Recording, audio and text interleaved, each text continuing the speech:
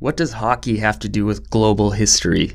Is it even possible to write a global history looking at a sport that one nation, Canada, seems to think is its own? Well, Dr. Andy Holman answered those questions, and he provided some pretty compelling evidence for his answers in a new book released just last fall called Hockey, A Global History, written by Dr. Andrew Holman, guest on the show today, and Dr. Stephen Hardy. If you're interested in hockey, of course, this episode's going to be awesome, as Dr. Holman is incredibly knowledgeable about the sport. He's studied it, written a number of books on it, and clearly loves it. But if you're not so interested in hockey, it's just as relevant a discussion, as it gets to the heart of some economic, social, cultural issues that don't necessarily fall neatly into national borders. It's a conversation that will definitely appeal to a wide range of listeners, as will the book, which you can find on hourofhistory.com. Go ahead, click the link, buy it, read it. You will not be disappointed. And enjoy the conversation. On Hour of History, it's our world, anytime, any place. All right, enjoy, everyone. You're listening to the Hour of History podcast. Our world, anytime, any place. With your host, Stephen Bauman, and producer, James Abel. The Hour of History is a member of Episodic Network, an association of fun, interesting, and informative podcasts. EpisodicNetwork.com. Without further delay, your Hour of History starts right now. Hello and welcome to Hour of History. This is your host, Stephen Bauman, and with me is Dr. Andrew Holman, author of Hockey, A Global History. Welcome to Hour of History. Thanks for having me. It's very cool as someone who, is a fan of hockey to see these sort of sports histories come out. I've never been able to teach hockey, but I recently taught a global history of soccer course. And so when I saw your book, I got really excited. Yeah. Well, it's been a long time coming. Stephen Hardy, who was my co-author on this book, originally started out this project in the late 90s, believe it or not. And then when I met him in the early 2000s, he asked me to come on board. And it's a massive project. It's a monograph, about 486 pages, I think it is, of text. And it's meant to be comprehensive, although it can't be wholly comprehensive given the breadth of the subject. But it's been a labor of love and something that we've spoken about and worked on for all of this time. And so we're thrilled to have it come out. Now we're in that sort of moment between the publication phase and waiting for the scholarly reviews to come out. So bated breath, Yeah. And can you tell people who are listening maybe how you came to study hockey? Sure. Yeah. I did my all my school and my undergraduate and graduate work in Canada, and wrote a very boring dissertation that became an even more dull book. I joke with my family because there's something called the page 11 rule that I refer to. Each of my family members has a copy of my dissertation to book in their bookshelves, and to a person, they all have the bookmark at page 11, which means I've done my due diligence. I've gotten as far as I can get with this, but there's too much theory and blah, blah. It was about the formation of the middle class in Victorian Ontario towns. And that might be exciting to, I don't know, maybe 6 people in North America.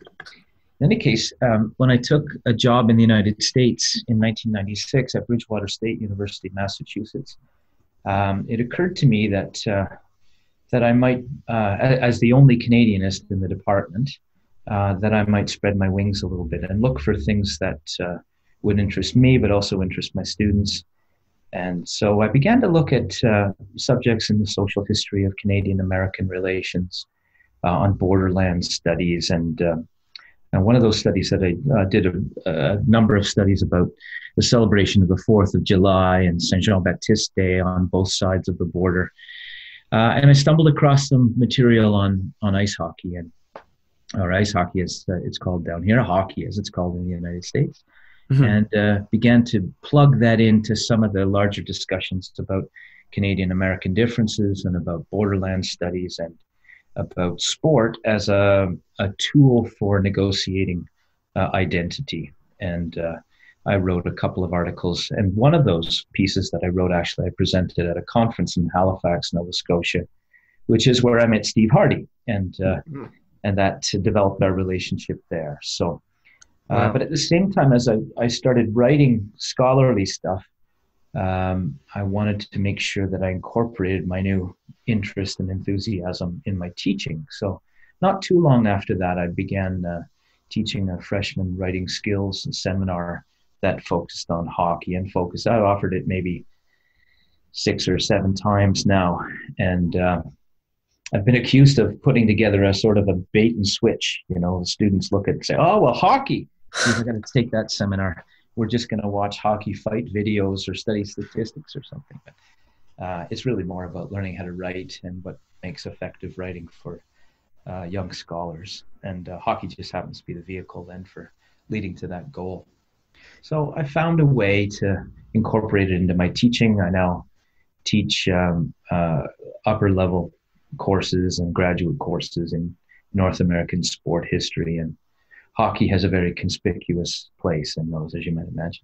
Yeah, and I think anyone who's taught one of those sort of, or taken one of those high interest kind of classes, that whether it be hockey or something else, it always sees, or hopefully learns eventually, that it's quite a challenge to sort of get away from sort of the fireworks of the show and dig down to deeper analysis.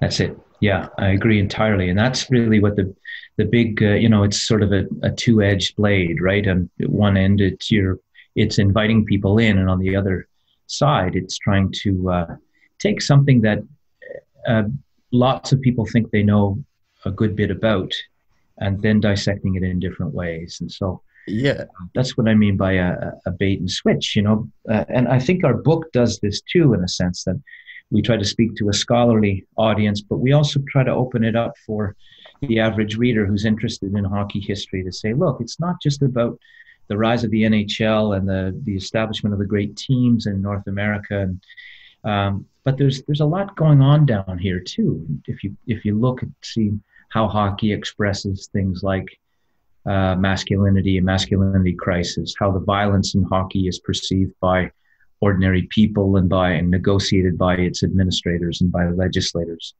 and how it spreads. It's not like an oil spill, for example. It doesn't just sort of spread in every direction. Logically, it pops up in certain places around the globe at certain times and for certain reasons. So, whether it's global diffusion or whether it's bigger social questions like that have to do with race and gender, hockey is really a rich field for looking at that sort of thing.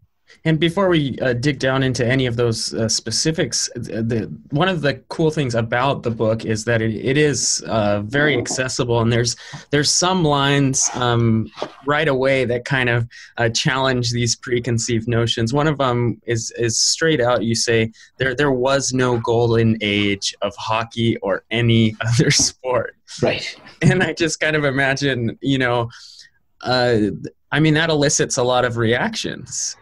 Yeah. We kind of want golden ages. So what's the thinking behind this? Well, I heard a sociologist say once that everyone's golden age was when he or she was 11 years old. That might be true. I'm not sure. But sure. I think that the whole myth of the golden age in any sport sort of harkens back to a time when people think the sport was purer than it is now today.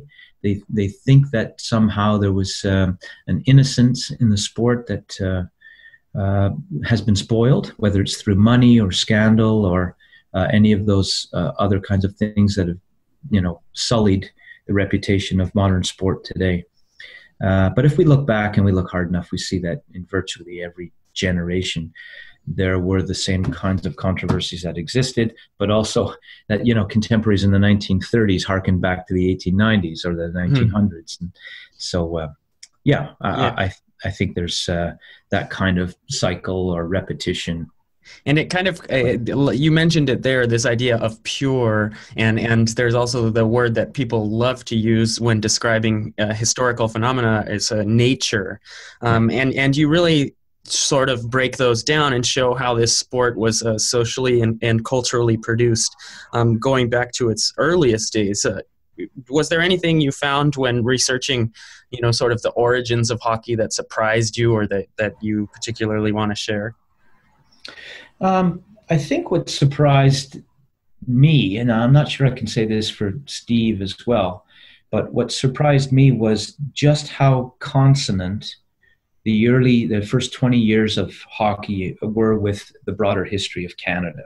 Hockey is, if you listen to Canadian national myth makers go on and on about hockey, they'll say, well, hockey is a metaphor for Canadian life. And by that, they mean that, it's a metaphor for a northern people who have conquered winter, in fact, have made a pastime out of winter. And it's far too saccharine to really palate as a scholar, but it feels good as a Canadian. What's more true, I think, is that hockey was a metaphor for, and is a metaphor for, Canadian history, in that it contains a lot of the big themes that capture who Canadians think they are, and the stories that they've told about one another. And importantly, the real fissures that divided the country and continue to divide the country today. So all you need to do is to look into hockey, for example. Hockey's founded, at least the game that we can trace the modern day roots to, is first played in Montreal on the 4th of March in 1875. And this is less than a decade after Confederation takes place, and Canada is looking for things, symbols and myths and mottos into which they can sink an identity. And then gradually from Montreal, it grows eastward and westward, so that by the 1890s, it's truly a national game, at the same time that the country physically is growing in the same dimensions as well. And so there's this kind of metaphor for national growth that is copied or that is replicated in the sport. But what we also point to in this book, in the parts where we do deal with Canada, is that Canada is a remarkably divided country. It's a peaceful country. It's a country that has a wonderful standard of living for most of its people.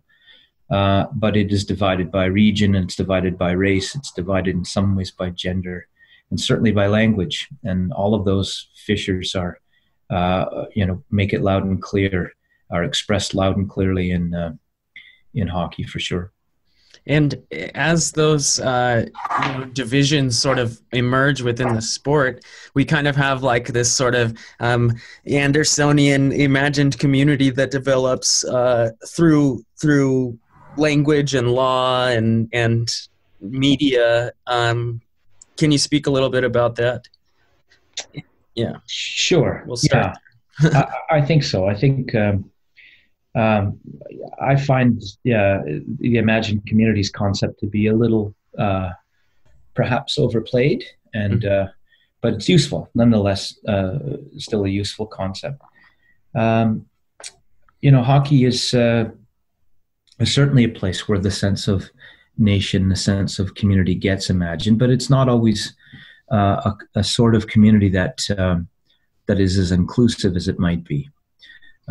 So even as Canadians in the late 19th and early 20th century are talking about how hockey's bringing people together from coast to coast, they're talking largely about white people. And we have minorities and races who are excluded from the game in some places. And as we're learning now about First Nations people, particularly those who played hockey in residential schools in the early 20th century, that hockey had this really kind of double presence. Okay, on one hand, hockey that is imposed by or given to, depending on the verb you want to use, the First Nations students who were forcibly taken from their homes to come and live in these residential schools.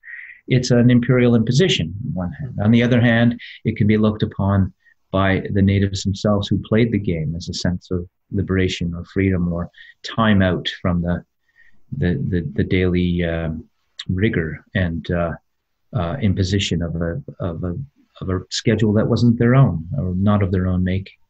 So community is useful, but it only goes so far. I think that we need to understand how hockey was employed as a tool of separation in some instances. And I think that residential schools story is one of those, and that needs to be told further as well. Yeah, and this is kind of the great thing about looking at something as widespread as hockey, and this certainly came up in discussions about soccer. It seems like in that last sort of explanation, you were moving between kind of a couple of the periods in the book from this innovation to a standardization. Yes. And can you explain how does the standardization of sport kind of contribute to some of these myth-making, the nationalism? Maybe you can talk a little bit about Lord Stanley. Sure. Yeah. Well, I think the standardization happens in virtually every sport, and it happens at about the same time. It's the final third of the 19th century that for most modern sports, we see this kind of codification, if you want to call it that, of rules, and the determination then that there's only one version that really matters, whether it's American football or whether it's hockey or whether it's you name it. And that happens. The Montreal founding is the moment then when we see the beginning of this standardization. The standardization happens not all at once. It's not one explosive moment when, the rules are etched in stone. There's some experimental period that happens in the 20 years or so after that. Well, actually, you might say that it's continued even to the present day. The powers that be in the NHL continue to tinker with rules about penalties, etc., and equipment size, all that sort of thing. But the big major changes that happened in the 20 years or so after the founding Montreal game, Victoria Rink in 1875. What happens in following that is a real big moment in hockey history, which is a series of about 6 years when something called the Montreal Winter Carnival takes place. And Montreal had a struggling economy for a few years before that. And so its town fathers thought that the best idea to address its economic woes was to invite the world to come to Montreal in the winters and to engage in tobogganing or snowshoeing and other things, including ice hockey. And so from 1883 until 1889, we have these successive years where hockey has a prominent place then in Canada's biggest cities' winter carnival, and it catches on. The game spreads beyond the city of Montreal. It's taken there by people to Ottawa, to Quebec City, and to other small towns in the regions. But the focus on that tournament becomes so important that by 1886, the players on the teams look at one another and say, hey, let's establish some perennial league or association. They do that in 1886. It's called the Amateur Hockey Association of Canada. And it's those games that are played regularly that become the height of the game, played by its best athletes and understood for their prowess. Now, in 1889, one of the most important things, it's the last year of the Montreal Winter Carnival in that decade, but it's also a year that the Governor General of Canada, Lord Stanley, decides to visit. And he's taken quite impressively with this sport. And so in 1892, he decides that he's going to donate a trophy, a bowl, a cup, for the Dominion's top amateur championship team, which was the winner of the AHAC. And that comes about in the spring of 1893. So this kind of standardization of the rules then is actually codified, but also given a royal stamp. And in the late 19th century in Canada, to have anything regal associated with what you're doing was probably one of the best honors that you could have. And it means that you're a legitimate enterprise. Yeah, and so wow, and then just in that sort of snippet, you get all of the kind of what you describe as the motors driving this, where there's the production of the events, the distribution, more people doing it, people are starting to consume and to watch these Yeah. events, and then the significance is stamped on by official sort of government. That's right, and it becomes this kind of leaping off point then for this sport to be the Montreal game to be spread to the rest of Canada, into the United States, and actually through the Stanleys over to Britain. But in the process of it leaving Montreal, and this is a story we try to tell, its fundamental characters. Yes, the hockey's still played by the same rules with the same equipment, but its character and its meaning becomes transformed by that. By the vectors that it follows outside of the city. So for the first 20 years or so, hockey had been associated with bourgeois Montrealers, Anglophones in particular. And so for these folks who followed the old rules of gentlemanly conduct when it came to playing sport, those codes of conduct that were first put in place in British public schools in the mid-19th century. These were the sorts of people who played for fun, that hockey should only be played by amateurs, that there should be no kind of material gain or goal at the end of the match or the end of the season. But its transformation, its distribution outside of the city of Montreal means that the game becomes increasingly played by ordinary folks, working class people. Didn't matter whether you were workers on the railway or if you were streetcar workers, if you were bank clerks. Ordinary folks in towns and cities across Canada begin to take up the game with relish and play it in different ways and for different reasons.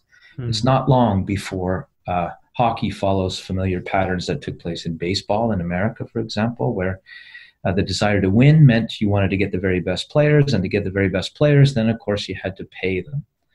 And the period of what's called sham amateurism has its place in hockey history in the 1890s and early 1900s. Did you follow, or did you find that sort of there, especially when people study sports, there's this tendency to want to put it into a comparative sense? Did you find that happen often? I don't see that as much. Maybe the literature isn't as robust in scholarly hockey literature as it is in others, but you can't help but do that. Steve and I do that a little bit in Hockey, A Global History. But, hockey and baseball and hockey and American football, for example, while they have general similarities in terms of timelines, they're quite different. So. And the decision to make it a global history, we really see in the period that you just described how it's not confined to any national border, yet the next section is, Canada's game. Right. So can you talk a little bit about that contradiction, how at the same time we have a very serviceable cultural study that is global, and it's also a really good tool to look at national identity. Right. So the watchword here is asymmetry, and that hockey spreads, but it doesn't spread evenly, and it remains very thick on the ground in Canada. And for geographic reasons, for cultural reasons, hockey becomes embraced by Canada and Canadians in ways that are much deeper and fuller and lustily embraced than they are in the rest of the world. So hockey becomes this kind of gift, quote unquote, that Canadians have given to the rest of the world. And it's only in recent years, I think, that we can begin to see that there's been something of a decline, not just in Canada, but also in the ability of Canada to dominate the game vis-a-vis the rest of the world that they used to do. But to get back to your question, there is this kind of uneven spread that takes place. Hockey gains a following and gets rooted in certain parts of the United States early. but it doesn't have anywhere near the kind of appeal that baseball would have, or that much later basketball would have. And in Europe, it remains a kind of a marginal sport, even though in places like France and Sweden and Bohemia, as it was called, even Italy, England, of course, national organizations are created, and an International Ice Hockey Federation was established in 1908. So there is certainly a critical mass of following, but it never really matches, and arguably still doesn't match, the kind of depth of following and the richness of meaning that the sport has in Canada. So that's the bigger map, if you want to call it that, of hockey as a global history. It remains a global history, of course, but like so many global phenomena, it's not as if it's experienced in similar ways or with similar depth everywhere you go. Counterfactually, if there had been the sort of technology, to have an ice rink in Dubai and, you can watch hockey in Southeast Asia, do you see hockey perhaps spreading differently? Wow. Counterfactual history. Yeah. That's I'm not sure how to answer that question. We like to tell ourselves, or certainly Canadians like to tell themselves, that, that hockey's truth, if you want to call it that, is rooted in Nordicity. But we see more and more these days that that's not quite the case, and ironically so, right? One of the very best players in the National Hockey League was born and raised in Phoenix, Arizona. Yes. And we fall all over ourselves in celebrating and enjoying the outdoor games at the NHL stages every year. And yet, for the most part, most of those players probably grew up 99% of the time in their youth playing hockey indoors with artificial ice and heated, heaters for the stands, that sort of thing. So the kind of organic claim that Canadians have for hockey is really quite mythical. Could it have happened? Of course, it could have happened differently. That's the nature of history, right? But why it happened the way it did is really what this book is all about. Yeah, and that's fantastic. And how's that for dodging your question? Yeah, I know. Historians never go fortune telling. Unfortunately, sometimes I can tease other disciplines into it. Yeah.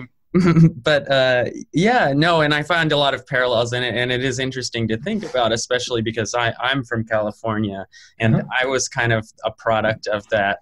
Let's teach them to play roller hockey, and then we'll get them on the ice idea. So I find that very interesting. Well, let's talk about the Cold War first before we get to economics.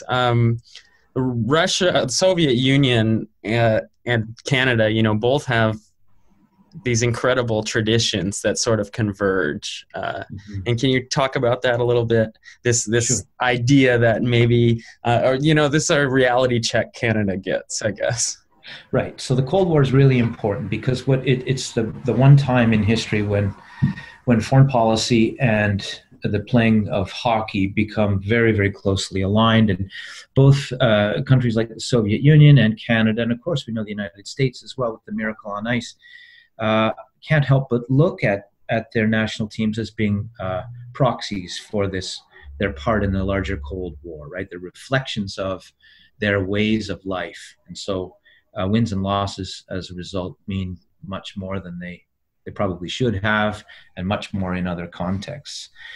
Between Canada and the Soviet Union, develops a very deep rivalry, and it's interesting. It's almost like a sort of rivalry that grows up between Britain and the United States economically. If Britain is the first industrial country, the first industrial nation, there's something about being first at it that gives you a crown in the whole field, but it also hobbles you in terms of your willingness to change your ways, your willingness to develop new strategies and tactics. Canada, of course, the home of hockey and also the home of hockey hubris, if you want to call it that. So that when the Soviets decide that they're going to start playing hockey and abandon their game bandy in 1946. And that not only are they going to start playing hockey, but they're going to play it at the highest level, and they're going to show the rest of the world through victories in hockey, just as they do in other sports, that the communist way is best. It creates quite an interesting sort of contrast then. The Soviets do exactly what they say they're going to do. By the end of the 1950s, they're world champs. They have become perennial favorites in international competition. And Canadians sort of lick their wounds a little bit when they lose. They first lose in 1954 when they sent a senior B team to go and carry the banner for Canada. But into the 1960s, this becomes more and more of a sore point. And Canadians argue, if only we could send our very best players to play against their very best players, then we might, we'll show them really who is the king of hockey. They couldn't, of course, because of amateur codes, right? To play internationally with International Ice Hockey Federation sanction or even Olympic sanction, you had to be an outright amateur, not being paid for in any way or remunerated in any way for your contribution. And the Soviets got by on that, saying all of our players are amateurs. They're all, or a good many of them are in the army. They just happen to, their jobs in the army just happen to be playing hockey, right? But for Canadians, since the 1930s, when the Canadian Amateur Hockey Association allowed the National Hockey League to reach into amateur ranks and to sign amateur players to future contracts, something called a C form, it meant that, at least in name, their very best players were considered professionals and couldn't play internationally except through some sort of special arrangement. So by the late 1960s, it became imperative in the minds of some Canadians and people like Alan Eagleson and Clarence Campbell and others to try to negotiate with the Soviets to have this showdown once and for all. And of course, it happens in 1972. This is one of the key years that we cite as being a point of a period change when convergence begins to take place, in part because of the summit series that happens in 1972. 4 games played on Canadian soil in early September 72, and then 4 games played in Moscow at the Luzhniki Arena Ice Palace. It didn't turn out, I suppose in the long run, it turned out the way that Canadians expected, but the road that they got there wasn't anything anyone expected. Finally, the Canadians win, but only in Game 8 with a goal scored by Paul Henderson, 34 seconds left, I think it was. And I remember, I'm one of the many Canadians who remembers where he was when that final goal was scored. We were all in classrooms or in, for me, it was a gymnasium where our school principal had gathered all of us to come and sit and watch the final game. Most of us not knowing why this was important, knowing that it was hockey and it beat sitting in class. So we watched it. But the Cold War then establishes this kind of framework or a new sense of meaning. And the Canadian Soviet rivalry develops gradually over the 1950s as more and more Soviet teams rack up wins. And into the 1960s, Canada tries in the 1960s to develop a new national team program that's going to involve pure amateurs who are a perennial team rather than just choosing all-stars like they used to. That didn't work. And in the end, that fails too. So we end up by 1972 with this grand realization that in Canada anyway, Canadians said, yeah, see, we are still the best. But at the same time, not too long after that thought, it was very closely followed by a second thought, which says, yeah, but we're not the best by very much. And something has to change in terms of our style and tactics. And so that's why 1972, in part, for a number of reasons, but 1972 is an important date. It signals the opening up of the Canadian mind and of North Americans' minds to the need to change the game, to reduce violence in it. That comes much later, but to adopt European strategies, particularly Soviet strategies for attacking and defending. And this also sort of opens, however small it is, it opens a sort of corporate gateway too, because the series is televised and there's ads. Right. So I mean, that's kind of, I just returned from Cuba, and you still there's no ads in the country, and it's just kind of this extraordinary thing to even ponder now. Right. But there were no ads in the Soviet Union, and then this is like the first kind of step into this corporatization as well. Sure, and the bulk of the ads in the Luzhniki Ice Arena were North American ads aimed at the North American television audience for that series. Mm-hmm. So here we've got this sort of global reach. It's not just commercialism, but it's a transatlantic reach that's taking place as well, and that's impressive. And it's not just advertising beer or other things like that. It's actually the material culture of the game becomes so commercialized as well. So in the 60s, but particularly in the 70s and 80s, we begin to see the rise of big corporate enterprises whose principal goal is to provide hockey equipment to willing players.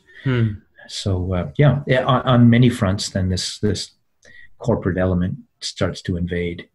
And it's interesting, we've been talking about a lot of, basically the history of hockey. We're up into the 70s, and the NHL hasn't featured a whole lot in the discussion.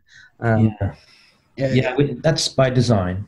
I think it's true in the book that we don't speak about the NHL perhaps as much as some would expect us to, in part because there's a good many writers, most of them not scholars, but writers who cover the history of the NHL, and the NHL certainly has its place.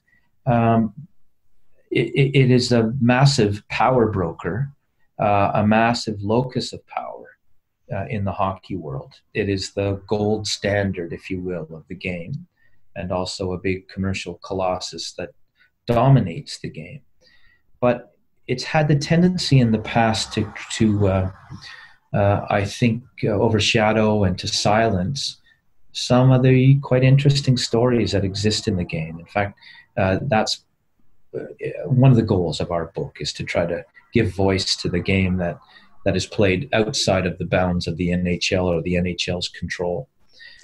That's I think, where you find interesting stories about women's hockey, about African Americans playing hockey, and about the game as it's played in Europe, for example.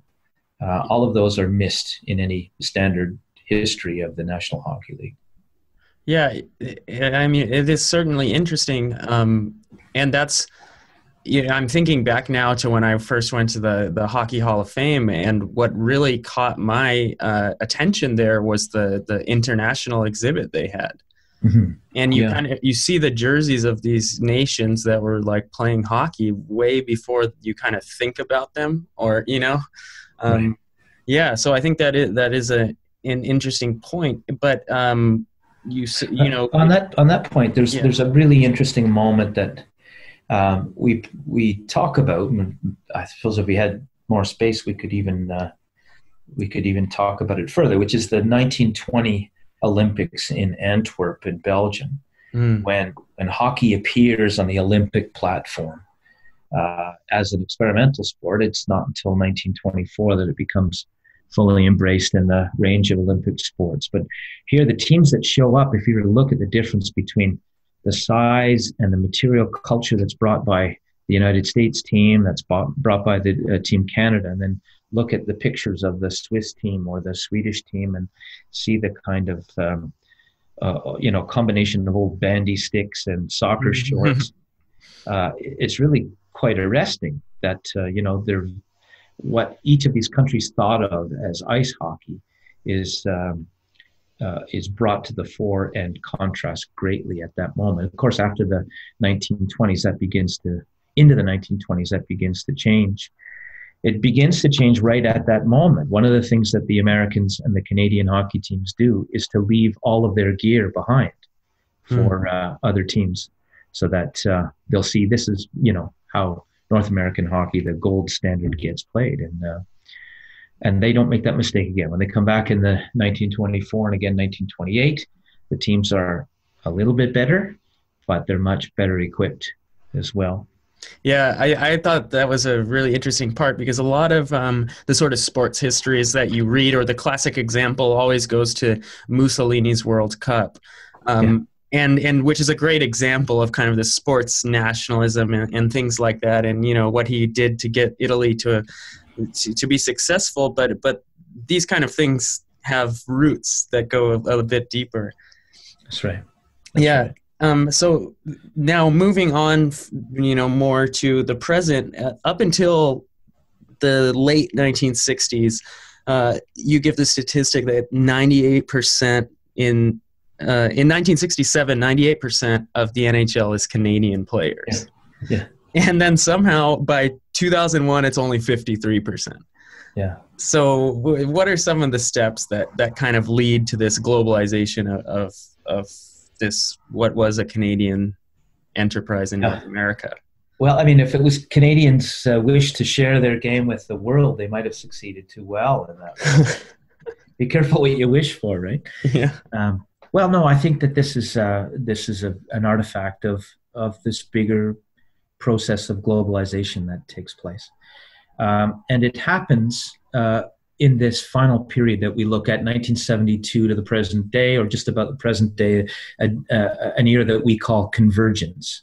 And convergence in a couple of different ways. It's not just that more and more European coaches are coming to North America, which they are, both at the professional as well as the junior level, at coaching clinics, and bringing their ideas about attacking and defending, bringing their ideas about game organization, to ears that are increasingly open. But the North American game is being looked upon, is being spread even more so in Europe as well. And so it's no coincidence that after the 1972 series, which many people felt the Canadians won because of brutality as much as anything else, that the European game in the 1970s and in the Soviet Union even becomes more physical. And so there's this exchange that's taking place, this cross-fertilization, if you want to call it that. And so what that means is that as the game becomes more global, then the basis from which the top talent is going to be recruited becomes more global too. Little story, in the United States, for example, and the U.S. has significantly risen in the number of percentage of players that it provides to the National Hockey League. Before let's say 1970, the central goal, if you were a youth player here, or a university player, was to either play for your national team or to aspire to play top-level senior hockey. That's not the case anymore. And what happens, it's brought about because of a couple of things. Number one, in 1973, the rules are changed in the NCAA, which allows body checking all over the ice, not just in your defensive third. And to make the jump then from a junior or college ranks and play in the pros, physicality is really a big, and it was considered a big thing by general managers and coaches at the time. So there was this kind of skepticism, deep skepticism. Not to say that no NCAA players could play in the pros, because they did. People like Keith Magnuson did. But they were skeptical about the ability then for American players to make the jump. Well, after 1973, that's no longer an issue. And the NCAA then opens up the possibility of college hockey here to be a richer recruiting ground for pro players. And it does, and what happens by the end of the 1970s is that increasingly American players prove that they can play at the top level. The best proof in the pudding is, of course, the Miracle on Ice in 1980 in Lake Placid, where this team of college and ex-college players and minor pro players somehow bring down the most talented team in the world. So since then, in the United States, certainly, the goal is, yes, want to play for my national team for sure, but there seems to be, for youngsters today and for the past generation or so, no kind of obstacles, whether physical or mental, between them and an NHL career. I suspect that a similar sort of thing has happened in Europe as well, where the NHL is looked upon increasingly as doable, as viable, as something that can be reached. And the college system versus the junior system in Canada is, it's a really interesting comparison, because we don't get that in other North American sports to the same extent. Right. For people who don't understand the college, or the junior system, the major juniors and things like that in Canada, could you just briefly describe that? And because people have been kind of talking about alternatives to college sports for a long time in the United States. Right. But it's not all pretty. No, it's not. In fact, it has been in the past quite abusive, although it's changed. It's changed for the better recently. So junior hockey has existed since the 1890s, and it was part of the growth of the game where in organizing the game, then age gradations made a lot of sense for organizing youth hockey, junior team, intermediate team, senior team. And juniors have, for the longest time, been 20 years of age or under. And they have been in Canada the main recruiting ground then for professionals who would go into the National Hockey League or into one of the minor pro leagues, a primary labor pool, if you want to call it that, for recruitment. And these were the people who I spoke about earlier. In 1936, the Canadian Amateur Hockey Association signed an agreement with the NHL that allowed the NHL to reach into amateur hockey and principally junior hockey. And they did this in a couple of ways. They would go and they would find individual junior players who they thought had great promise. If they were over 16 years of age, then they could sign them to a C form, which said that they would be the property of that NHL team indefinitely.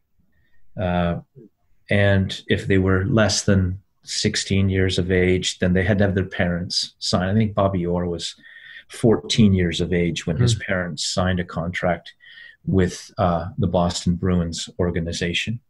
So you could see how this could be open for abuse, and it was. Not just signing somebody to a contract before he was of an age to determine what the heck he wanted to do with his life anyway, but also because it meant before the age of free agency that you were the property of a professional hockey team in perpetuity. If you wanted to play pro, you had to play for them. So junior hockey then from early days has been this kind of recruiting ground that's been, fraught with potential for abuse. If you played major junior hockey, and this was a distinction that began to take place in the late 60s, it meant that pretty much from 16 years to 20 years, hockey was your job. You might have gone to high school on the side, or you might have taken a few college classes here or there, but you were expected by these major junior enterprises, which are all private businesses, to have as your number one priority to be playing hockey and training for hockey games. So what it meant was that you ended up with a lot of kids who, at the end of their junior days, they might have been drafted by a team, but their tryouts didn't work out, were left without a pro career and, without an education. And so this became somewhat of a crisis then in junior hockey. One secretary-treasurer, a guy called Gordon Jukes, who for a long time was secretary-treasurer of the Canadian Amateur Hockey Association, called the system hockey's gigantic slave farm. Whoa. Yeah, and in the view of long-term New York Rangers journalist Stan Fischler, he wrote an interesting little book that not very well read, but or widely read, called "Up from the Miners" in 1971. He made the claim that this system could never have existed in the United States, that this was truly a Canadian creation because of the Canadians were hoodwinked in a way by their love of hockey and by their reverence for NHL teams. So happily, more recently, things have changed. The major junior system is still in place, but all of the three major junior leagues in the Canadian Hockey League, the Quebec Major Junior Hockey Association, which covers Quebec and the Maritimes, the Ontario Hockey League, and the Western Canada Hockey League, they all have scholarship programs in place. These juniors who play major junior are considered professionals, so they can't play NCAA after they've started playing junior hockey there. But in place of that, what the junior leagues up there have done is to offer books and tuition money for every player on a per year basis. So if you played 1 or 2 years major junior hockey, then you're eligible for a scholarship that will pay for 1 or 2 years of university for you after your playing days as a junior are over, which is a really neat demographic thing as well. Here, I know I'm going on with the answer, but you find now that university hockey in Canada is populated almost wholly by former major junior players who at one time were considered professionals. Now they're back into the amateur ranks, and they're playing on scholarship money that has been provided by the major junior leagues, and they're well on in their years. You know, they're in their mid or late 20s by the time they're finished their undergraduate education. So. But and then the university sport then doesn't have as much of a following, or is it still kind of? No, it doesn't have as much of a following. Mm-hmm. Although in some places, on some campuses in Western Canada, in the Maritimes, for example, you'd find a packed house toward the end of the season around playoff time. It's still very, as you can imagine, if it's made up of former major junior players, it's very highly competitive hockey. But full of people who know, for the most part, not everybody, but almost everybody, who know that they're on the downside of their career. Mm-hmm. That's a very interesting topic. We should continue on, though. I'd like to talk a little bit about, not for Holman. I mean, there's so much in this book. Like, I think the listeners are getting a sense with how much information is there as we skip decade by decade. But I'd like to jump to sort of the contemporary corporatism and the recent lockouts, where you show that there's just a total breakdown. And we see it in a few places. We see it both with the lockouts, and we also see it in the Olympics and, this professional amateur thing that's been going on. So maybe you could start with the lockouts and what they tell us about the game, and then move on from there. Sure. Well, I mean, I think the lockouts tell us where the power lies vis-a-vis hockey, the way it's organized these days. And that resides with the NHL, and particularly the commissioner, Gary Bettman, who has been successful in using lockouts to renegotiate the deal he has with NHL players. So lockouts are telling. They're telling not just for what they say about the arrangement of corporate and enterprise and the upper hand that's held by management here, but they're also telling for what they say about followers of the game. Ordinary folks who might, you would think, be so angered by this kind of corporate manipulation of their game, quote unquote, that they might put their dollars and their interest elsewhere. But they haven't.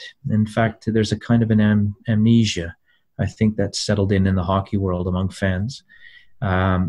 Just bring me the entertainment, and no penalty will come for any kind of shortage of that because of a lockout.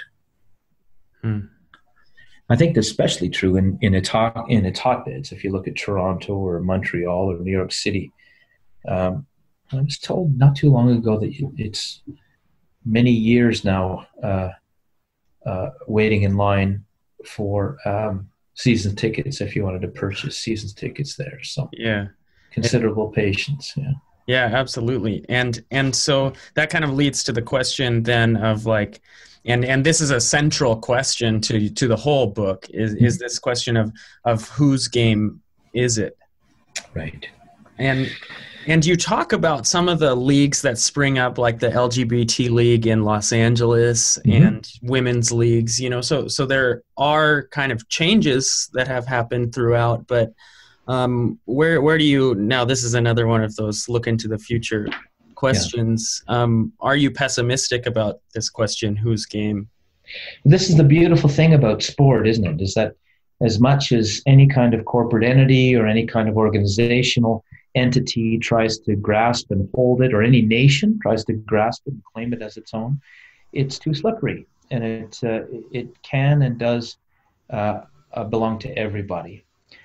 We've seen this question about whose game get asked and answered over several generations in which hockey has existed. It's been asked on the question of race.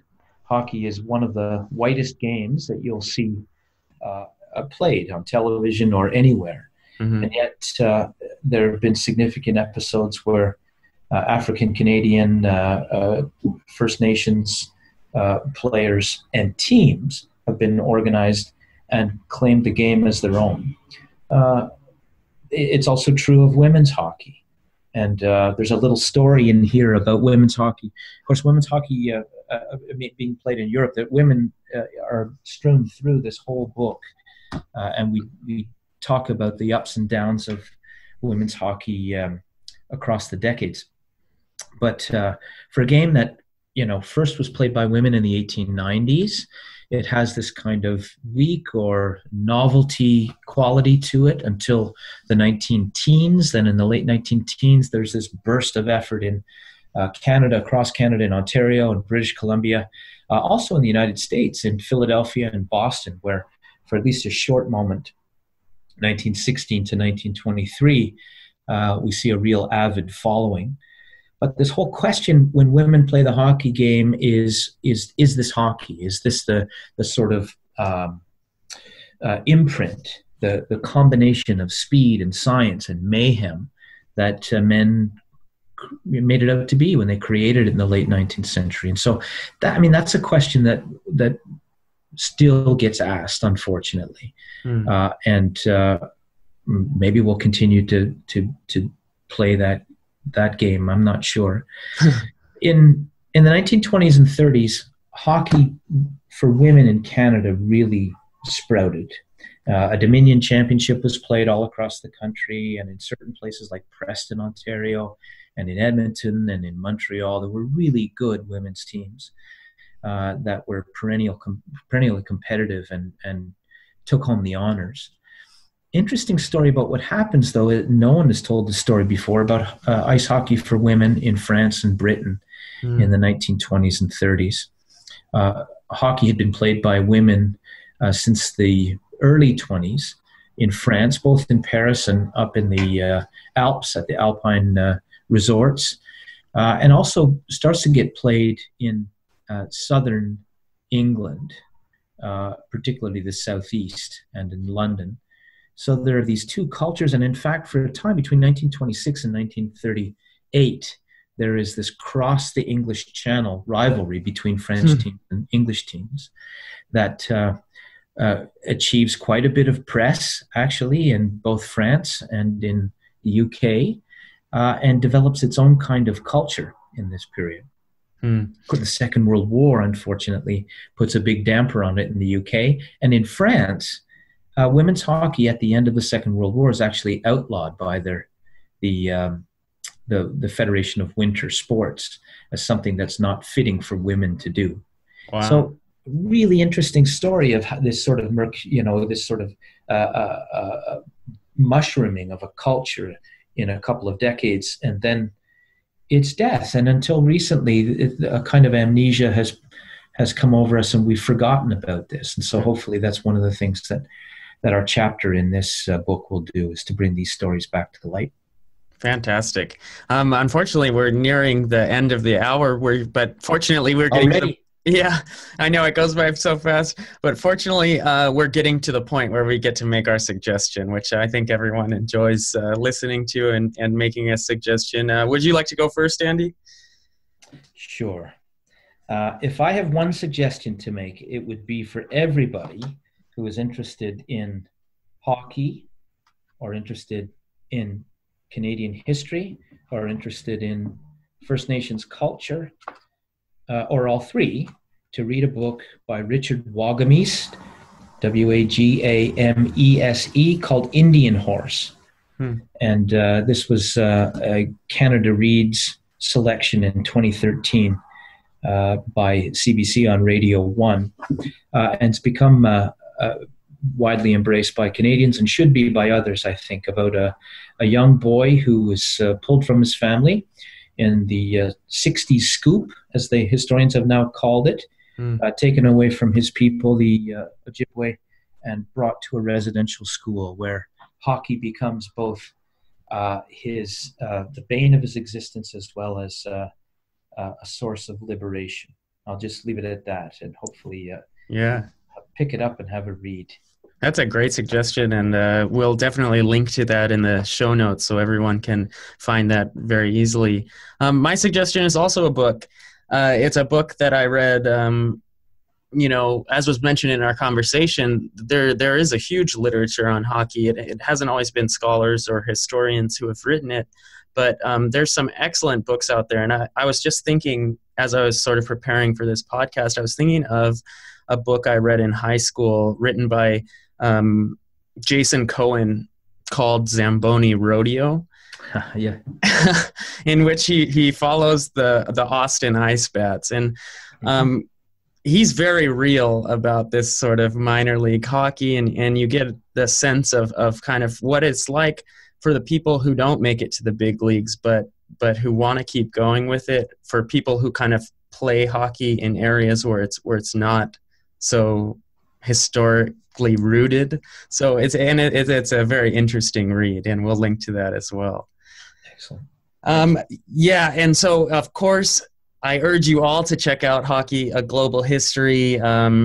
Andy Holman and Stephen Hardy did a fabulous job with it, and not only do you get all these little stories and these, sort of rediscovered and in some cases for the first time discovered history, but you also get a sense of the enormous potential something like hockey has. So it was a pleasure having you on the show. Thank you very much. It's my pleasure. Thank you. All right. On Hour of History, it's our world, anytime, any place. Thanks for listening. Thanks again for listening. Make sure to check out hourofhistory.com/Rex for all the recommendations mentioned during the show. That's hourofhistory.com/RECS. And if you still haven't gotten your fill of the Hour of History, be sure to head over to our blog at hourofhistory.com/blog, where you'll find topics that were covered in the podcast as well as others. And that concludes this week's episode. We thank you again for listening, and we hope to have you back here next week at the Hour of History podcast.